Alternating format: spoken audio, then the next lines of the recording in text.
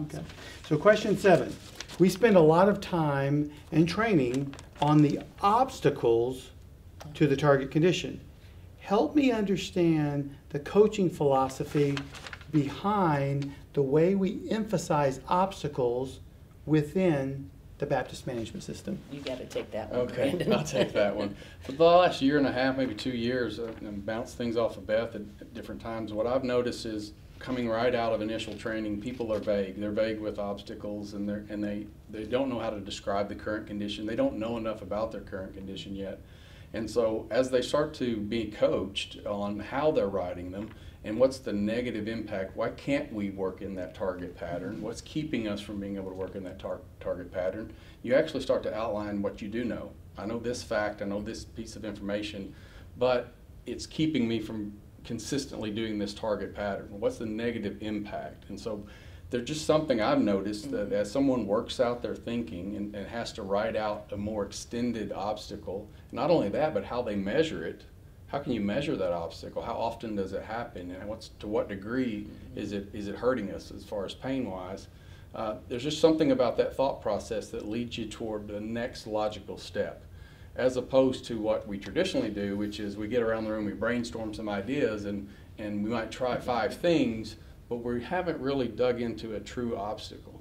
And I always say that the best learners are the ones that understand, as Beth said, they're PDCAing against the obstacle, but they're out there trying to find additional obstacles.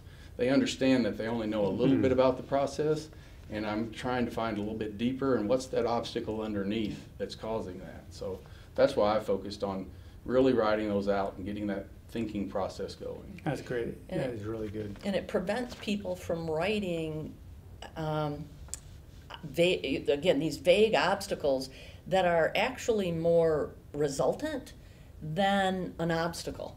So I take, what's an example? Time. Oftentimes you see time written on someone's storyboard as an obstacle.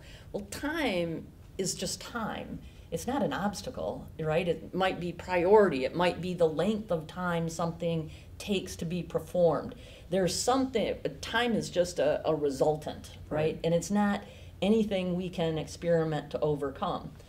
So by being more precise and clear on your obstacles, you can see those kinds of vague obstacle statements go away. That's great. We recently made a video, and hopefully that video will be helpful also to folks. One of the things we focused on that video was how you measure that obstacle, and can you translate that if it's happening on a regular basis. Maybe that is a process metric we need to be measuring each day, and maybe we need to be trending how often that happens. So many times when we decide how we're going to measure it, we pull that into the process metrics, which again relates back to the target working pattern. That's great. That's really good. Question number 8. The PDSA form we use is similar to others used by Kata practitioners, but we have some distinct parts to the 4 boxes or types of PDSA experiments. Can you tell us why it is important that the coach or second coach recognizes the details within the 4 boxes of the PDSA? Sure, I'll take the first one there is the step and the obstacle that you're working on. One of the things we've added is the type of experiment, and that's throughout Mike Rother's handbook, his guidebooks and everything, is the simplest form is go and see. Then the next step up from that is we're going to change something about the process. We're unsure what's going to happen, but we've got a hunch that maybe this will result in overcoming the obstacle. And then after you've maybe done several of those, you move into a testing of a hypothesis. I think if I change one thing about it, then I'll always get this result. When you have the learner actually identify what type they're in, the coaches can quickly see when a learner is stuck in a go and see mode or a go and do mode, and they're not actually changing to that working pattern that Beth was talking about. So that's one of the things we have in that first box. The second part of that is the expectation. We want them to at least make a prediction, and by making a prediction, they're at least identifying that this step is related to this obstacle, and I predict that I will overcome it if we can do this step. And I also tell a lot of coaches is it's okay if an experiment fails. That's fine. We're going to learn from it. It's not okay to leave that coaching cycle and you haven't fully evaluated the step. what could cause it to go off rail? So I'll see a lot of steps repeated sometimes because we didn't really evaluate the logic around the step. You know, what could cause it to go off the rails, so to speak. So what I like to see as it relates to that, those two blocks, the first one is what's your next step, experiment, and what do you expect? And we talk about things, what do we expect to happen? So that's that prediction and to learn.